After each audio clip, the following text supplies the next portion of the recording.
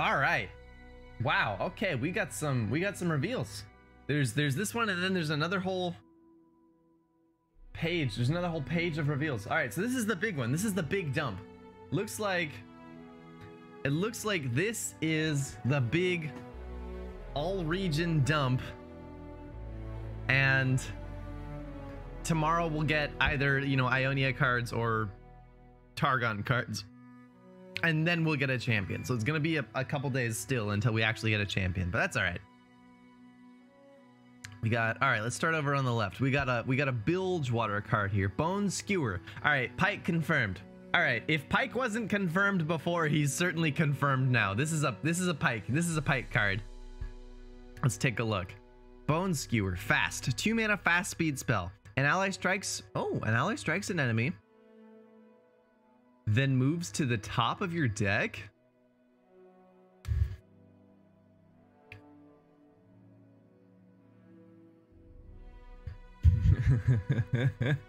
Just when I need to face an LOR after getting pounded in LOL. Is that Pike? I can never escape my trauma. Oh, I'm sorry. Bone Skewer. An ally strikes an enemy and then moves to the top of your deck. So one of you pay 2 mana for your unit to kill something and then go away, and you'll draw it again next round? That doesn't look very good. This does not look very good. I don't want my unit. Oh, well, I mean, I don't know. I mean, I guess it's okay if your opponent is like killing you or something. If you're getting hit by a Vengeance or a Get Excited or whatever, and your unit is about to die, you can play Bone Skewer on that unit, and it'll get some value and then go to the top of your deck and not, you know, and not die. But like, that's kind of just dying anyway. Meh. I'm very meh. Very meh. Although I'm very meh about this card, but it might be a clue. It might be a clue about what Pike does, you know? But in a vacuum, this meh. I'm very meh. All right, one other Bilgewater card. Monster Harpoon, 6 mana fast.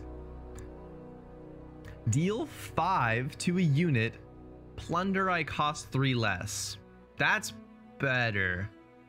Ooh. Plunder, yo. Pike hello? Yeah. Pike hello. Monster Harpoon.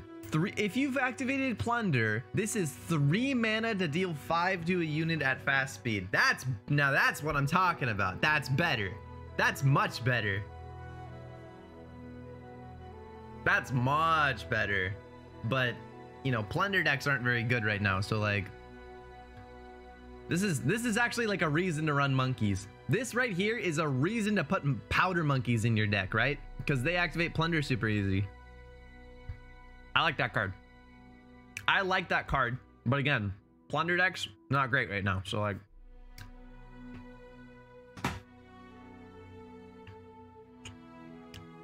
let's keep moving. We got a Freljord card. We got a Freljord card. Succumb to the Cold. Succumb to the Cold. 4 mana burst speed spell. Frostbite an enemy. Oh, summon a Frozen Thrall. Oh, wow. Okay. I thought it meant summon a Frostguard Thrall, which is the 8/8, but no, it's summon a Frozen Thrall. Sure. Succumb to the Cold, frostbite an enemy, summon a Frozen Thrall. This is a no. No, we're not doing that. Riot. No. We're not paying 1 more for a flash freeze just so we can summon a Frozen Thrall. Riot, we're not doing that. I'm not paying 1 more mana for a flash freeze just so I can get a Frozen Thrall in 8 rounds. You flash freeze on like round 7, round 8, round 9, last round of the game. I'm not flash freezing just so I can get a Frozen Thrall out of it. That's dumb. No, bad. Moving on. Let's skip this one and go to Buried in Ice. Okay. We got Buried in Ice, another Freljord card. Slow speed spell. Obliterate each enemy Okay, obliterate each enemy to summon a frozen tomb in its place. Wait a minute. Hold on. Whoa, wait a minute. 9 mana, slow speed. Remove every blocker from your opponent's side of the board. And they'll be back in 2 rounds. That's interesting. See you later today, Rodney. See you later, Remy. Thanks for swinging by. That's interesting. This card does not suck, but it's not exactly what Freljord wants. Right? This card does not suck, but Freljord generally doesn't much care about blockers. I guess you could develop a punish. I guess you could develop a punish. I guess you could punish a develop, right? This is like a Freljordian ruination, right? If your opponent is gearing up to have a huge attack on you, and they play one too many units, and you're afraid of it, you can just play Buried in Ice. But like, you could also just play Ruination. Every Freljord deck that wants to go to the late game just plays Ruination. So maybe, yeah, this is like a Freljordian Ruination. We can actually leave Shadow Isles now. We could now leave Shadow Isles and build big late game Freljord decks and be okay, because we don't need Ruination anymore because we have Buried in Ice. Sort of. Maybe. Kind of. Ish. I mean it's there, right? Like, Ruination's better. Ruination is definitely better, but it's there. If you really don't want to be in Shadow Isles, you can run Buried in Ice and whatever other region you want. Okay, that's interesting. And if we really want to build a Freljord go face deck, right? If we really want to build like a mid to late game Freljord big stuff at the end go face deck, we could maybe play Buried in Ice to achieve lethal. But like, I wouldn't be putting that in my deck on purpose. I wouldn't be building a deck around that. But, you know, stranger things have happened. All right, let's check out this Shadow Isles card. We got a new Shadow Isles 1-drop. A new Shadow Isles 1 mana card. The Wings in the Wave. 1 mana 0/1. Oh, play me as First Wave or Last Wind. Oh, which are these? First Wave, Last Wind. So First Wave is when I'm summon a prey. Oh, so this is 2 0/1s. Or Last Wind to play me kill an ally. Whoa. Yo. Oh, my camera's actually in the way here. There we go. Play me as First Wave or Last Wind. So you either play this as 2 preys. When I'm summon a prey, and it's a 0/1, so it's also basically just a prey. Or you play it as a 1 mana 3/3 that kills something. This is either 2 preys or a Ravenous Butcher for 1. This is either 2 preys for the price of 1 or a Ravenous Butcher for 1 mana. That's sick. Yo, this is actually a fantastic card. You could slot this right into Nasus Thresh and it'll do wonders. It'll do wonders for you. Oh my goodness. This is an excellent card. So, a lot of the reasons that Shadow Isles, well, okay. A lot of things in card games rely on getting your A-type unit in your hand at the same time as your B-type unit. Right? With an example being in Shadow Isles, you need your sacrifice targets in your hand at the same time that you get your sacrificers, the card that actually wants to sacrifice something. You need to have them both. If you have too many sacrifice targets, you know, you don't, and you just have a board full of 0/1s. And if you have too many things to sacrifice, you can't play them because you have no good targets for them. This can fill in the gap on either side. That's incredibly powerful. That's incredibly powerful. If you've got a handful of butchers, that's okay. You can play the first wave. If you've got a handful of praise, that's okay as well, right? If you've got like a cursed keeper and a fading icon and nothing else, you know, and a wings in the wave, that's okay. You can just play the last wind and get your curse keeper out. That's really good. This is a really good card. This is an excellent card. Why does Shadow Isles get all the good cards? What the heck? How come Shadow Isles gets all the good cards? But yeah, good card, good card. All right, let's check out whatever we got over here. Ooh, we got some Piltover cards. Ooh, we got some Piltover cards. We're gonna start with Demacia. We're gonna start with Demacia again. We got ourselves an Ardent Tracker. 6 mana, 3/5. Okay, this is Demacia. 6 mana, 3/5 scout unit. When you summon elite, reduce my cost by 1. Oh. And it's elite. A 3/5 with scout that can get really low costed potentially.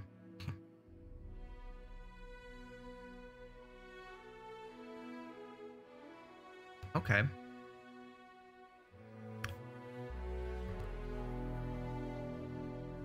I mean, this might just be better than Vanguard Scout or whatever that thing is. Vanguard Squire. This might just be better than Vanguard Squire, which isn't saying much because Vanguard Squire was always kind of disappointing, right? But if you can play so many elites or summon so many elites that this gets down to 1 or 0, then this is probably pretty good. A 0 mana 3/5 is not a bad card, let me tell you. With Scout, that's a good card. But elite decks don't, well, they don't really exist right now. So meh. This might be okay. I can imagine this being okay, but it's not gonna like blow you out of the water or anything.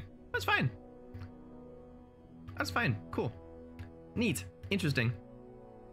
And then we got a new Cithria card. Ladies and gentlemen, we have yet another Cithria card. Just grow up and be a champion already, Cithria. Okay. Cithria, Lady of Clouds, 10 mana, 10/10 with Challenger. This is a 10 mana, 10/10 in Demacia. Move over, Aurelion Sol. Move over. We got Cithria now. When I'm summoned, I had a noob question about Cithria, but you just answered it for me. Could have sworn it was already a card. Oh yeah, Cithria is already a card. There's actually 3 cards. This is the fourth Cithria card.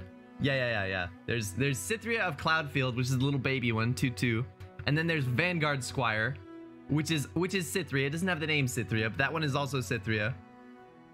And then there's Cithria the Bold, which is the 6/6. And now there's this, Cithria Lady of Clouds. Okay, Challenger. When I'm summoned, double other allies' power and health and grant them Challenger. Jesus Christ. Holy crap. Yo, you needed a late game bomb? I got you your late game bomb. My God. That's disgusting. That is incredible. Why is she so popular? I don't know, she's just cool.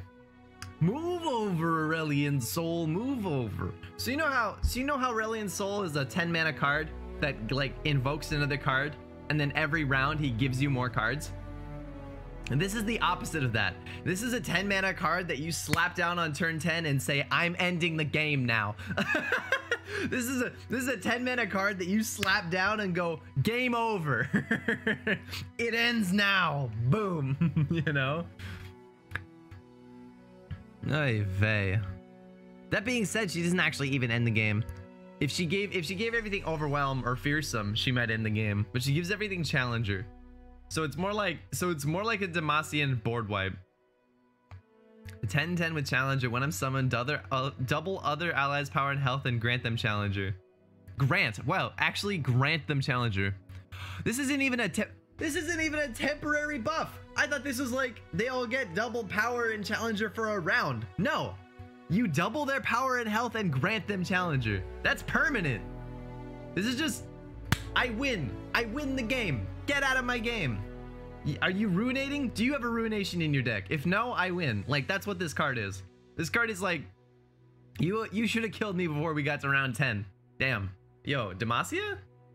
Demacia might make a couple decks with this, I think, guys. Guys, I think Demacia might make a few decks where like I want to get to round 10. Demacia has always had this thing where like they're the mid game region, right? We don't want to win on round 3, you know, and we don't have any decimates to kill you later.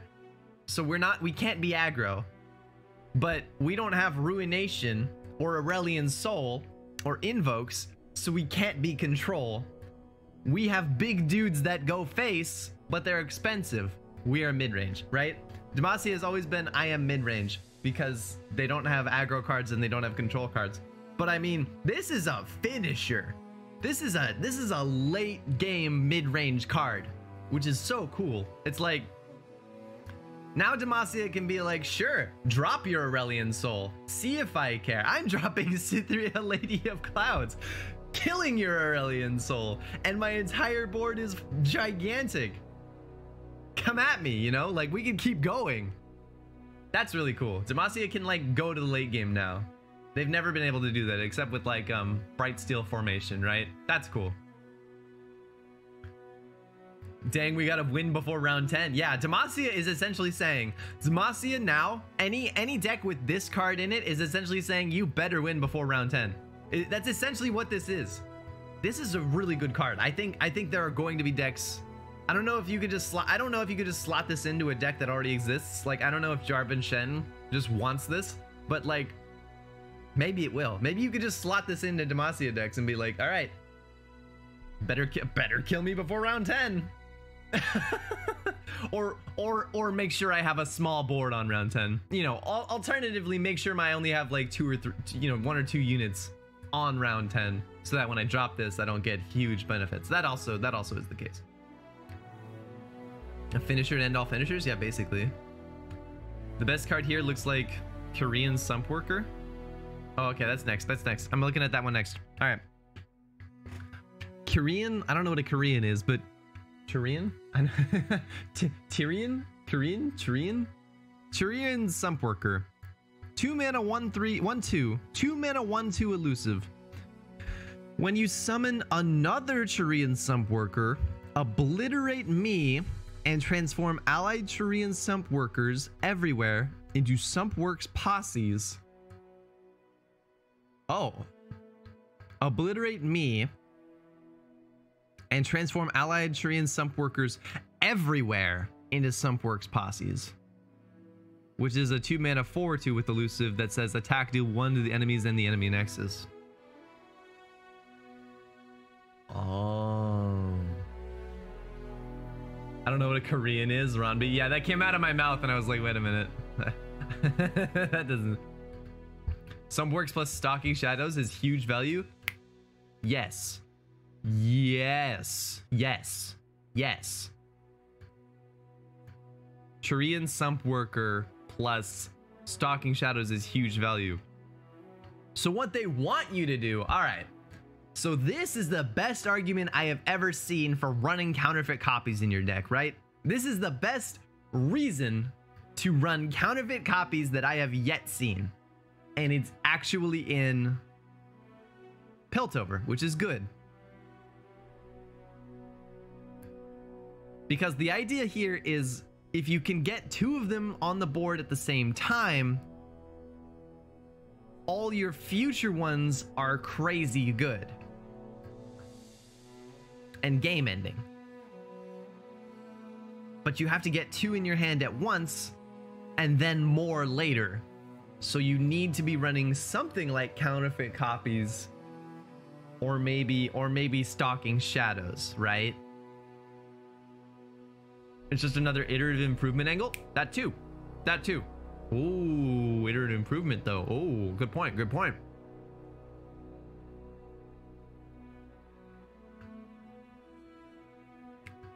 Yeah.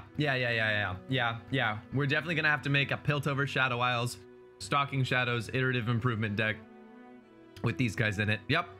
Well, that's happening. We're gonna do that. All right. Let's take a look at this next one. We have move my camera out of the way here. We have Adaptatron. We have an Adaptatron 3000. 1 mana, 1/3 tech. It's actually got the tech keyword, which means it's related to Heimerdinger's turrets for some reason. 1 mana, 1/3. When you summon a tech, we share keywords. Right, so tech. The descriptor tech right here, it's just like elite, right? Every Heimerdinger turret has that. Every Heimerdinger turret has the tech keyword.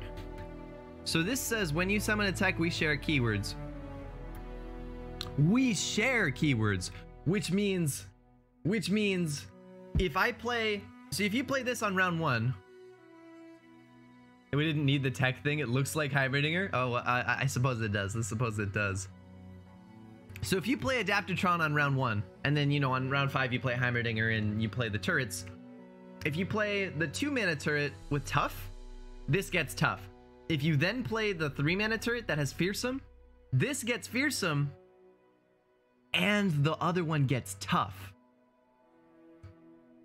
And if you then play the 4 mana one that has overwhelm, this gets overwhelm, and that one gets fearsome and overwhelm.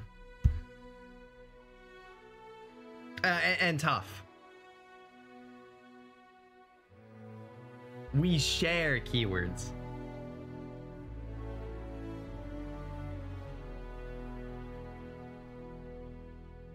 That's very interesting. That's some serious Heimerdinger support right there. Very neat. Very neat. I don't know if it's good enough to make Heimerdinger good.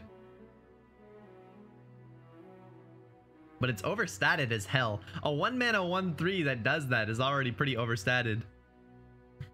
But like, at the same time, there's not really a point to an adapted, like there's not really a point to a 1/3 with 5 keywords.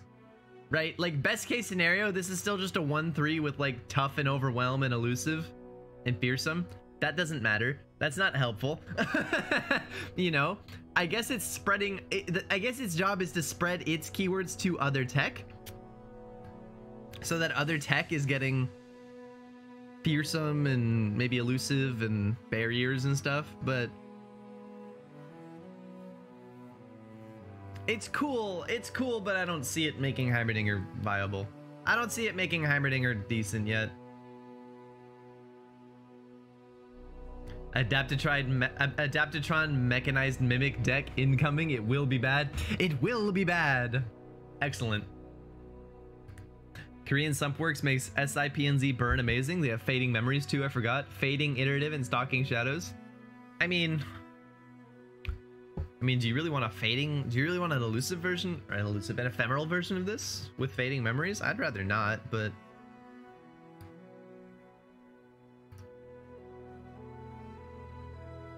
am I right?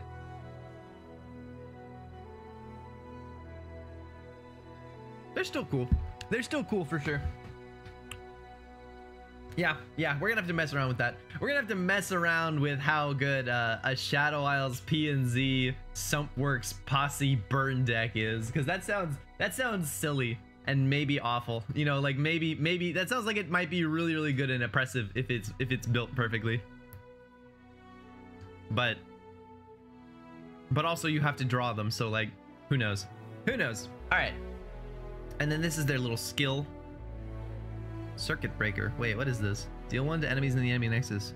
Oh, it deals 1 to enemies and the enemy nexus? Oh, these are broken. I thought it was just deal 1 to the nexus. Deal 1 to enemies and the enemy nexus? This thing is broken. Okay, yep, we're gonna have to mess around with that. Oh, we're gonna have to mess around with that. All right, and then we got a couple Noxus cards. We got, oh, I hate that. All right, let's look at Incisive Tactician first. 8 mana, 4/5. Okay, not off to a good start. 8 mana, 4/5. We're not off to a good start. Reputation. I cost 6. When I'm summoned, rally. Okay. No. Oh.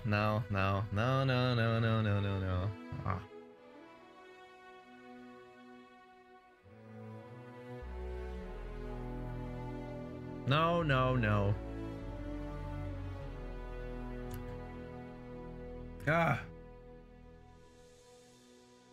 Do you guys know the card Dragon Guard Lookout?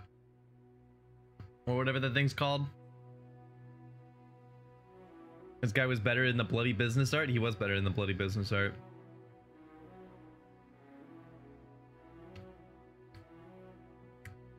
So, there's a card in Demacia, right? The Dragon Guard Lookout, I think it's called. It's a 6 mana 3/5. It says if you behold the dragon, rally. The card's not good. This is just that, but Noxus. This is I should test it. To be fair, I should test it. But this is just, I think, worse than Shunpo. I think this is actually worse than Shunpo. I'm not taking Shunpo out of my deck so that I can play Incisive Tactician. So there's really no point. Oh yeah, Tactician is dog shit. Okay, good. All right, let's check out this Thrashing Snapper, which makes me very sad. Yo, did you guys know that Noxus is invading Ionia? It's pretty sad. It's pretty tragic. So we got Thrashing Snapper, which is very clearly a tied down version of Scaled Snapper. Not having fun. I'm not having fun. It's a 1 mana 2/1. It says when an enemy blocks me, give me +3/+0 this round. And for some reason it's epic. And this is an epic card for some reason. Reputation, I am a worse Citrus Courier. Yeah. I mean, Citrus Courier needs the plunder effect. So like, that's even worse, but...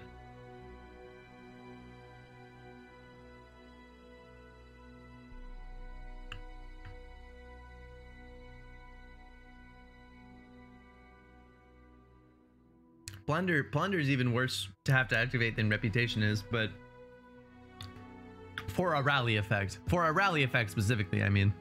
Now, Thrashing Snapper here is just a 1 mana 2/1. That's all it is.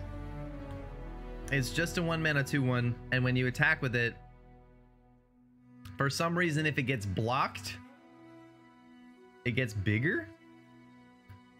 So I guess if you give this Overwhelm, I guess this is something that you can actually give Overwhelm to. Like if you cast Might on this, your opponent really doesn't want to block it. That's kind of it. Like, I don't see it.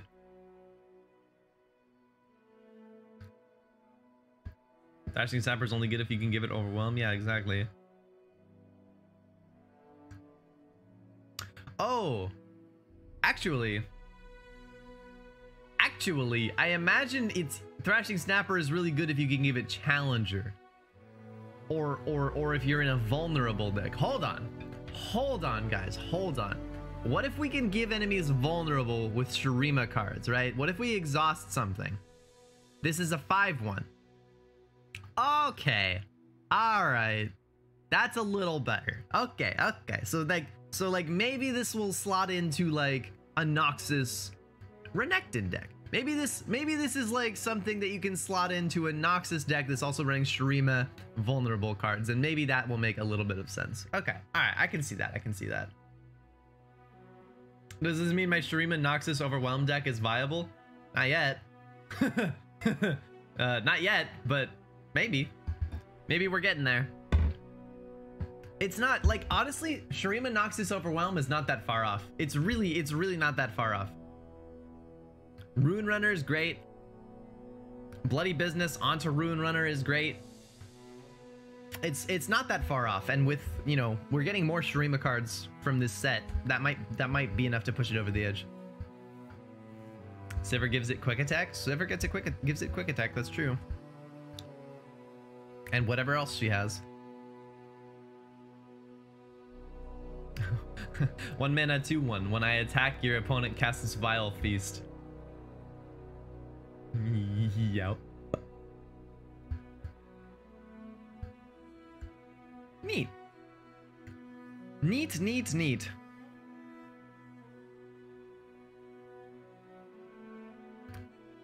So we got a gigantic, yeah. I think the card that is most promising here is either Cithria or the Sump Worker. right? These Sumpworks guys look potentially insane, right? Potentially batshit insane, but also potentially like utter meme tier. Like these guys could be just memes, or they could be crazy. I do not know which it actually is, because if you have, there are a few more cards on Mobalytics. Whoa, are we not done yet? There are more? There can't be more. That was already a bunch.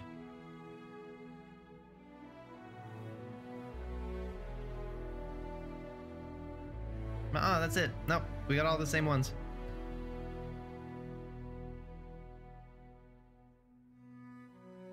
I think Sumpworks are pretty breakable. Gifts Beyond and Aphelios can pull them. Okay, that's interesting, but that's like the only thing that Targon has going for them as far as these guys.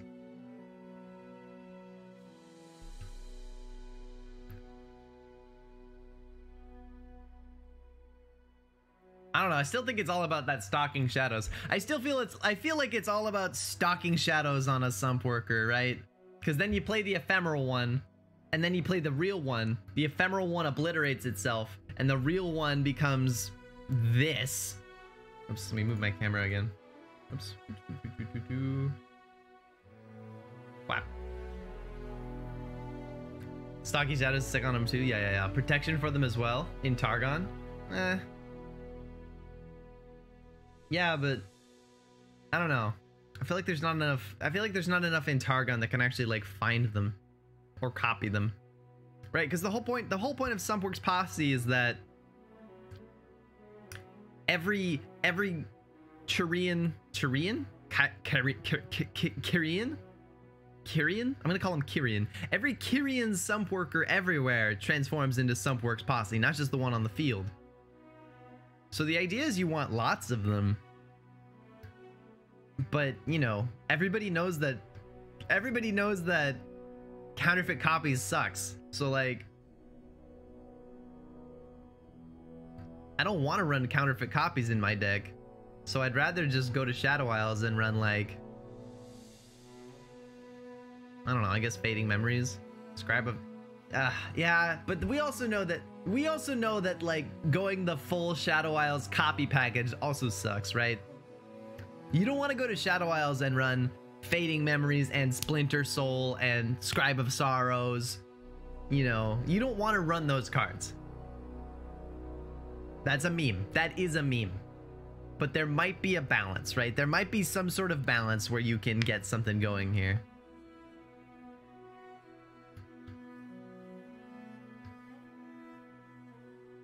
Honestly, 2 or 3 is more than enough to make these overwhelming. That might be true. That might be true. If you can get a second one of these out, that might be game over. Depending on the deck you're going up against, right? If you're going up against Lissandra Trundle, you get 2 of these out and they just avalanche you. So like, you know, so like, but if you're going up against Noxus, that could just be, that's just good. That could just destroy them, you know, because they can't answer you. So who knows? It could be really good. Could be really good. The Bilgewater cards. Bone Skewer looks terrible. Monster Harpoon looks pretty cool. First Wave looks busted as hell. First Wave, or I guess the card is actually called the Wings in the Wave. The Wings in the Wave looks incredible. Looks insane.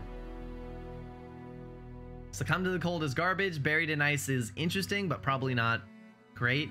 Buried in Ice is like niche. It's like really super niche. It's like a Freljord Ruination when you really don't want to run Shadow Isles, right? It's like here's your off-brand Ruination when you really don't want to be running Shadow Isles. Thrashing Snapper, also pretty niche. Looks like maybe Shurima, Noxus Shurima support. Incisive Tactician, I think is just bad. Probably. Like, I'll give it a shot. This is my Marauder boy. This is my Marauder Rallier, but I don't think it's good. I really don't. I've been wrong before. Never count out a rally, but at the same time, like, eh. Adaptatron 3000.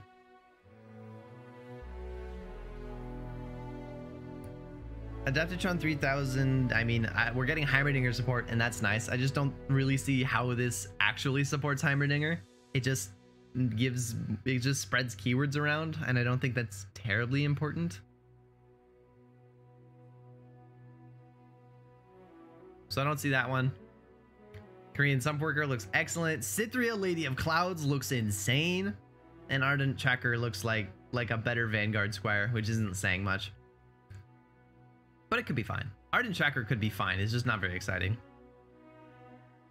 And that's all of them. Ooh.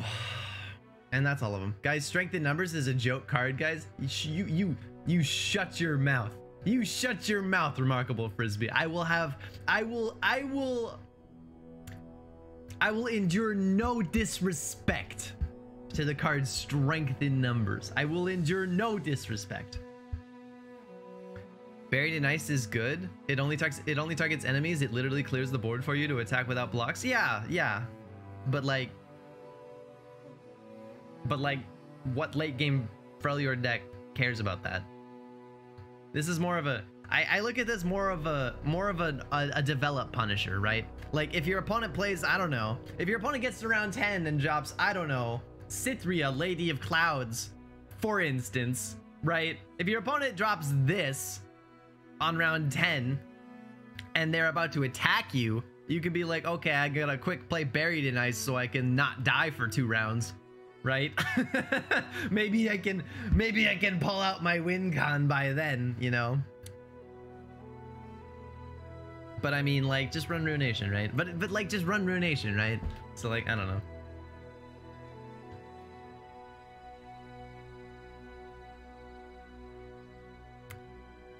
Ooh, but yeah, those are the new cards. Those are the new cards. Ooh, pretty good, pretty good.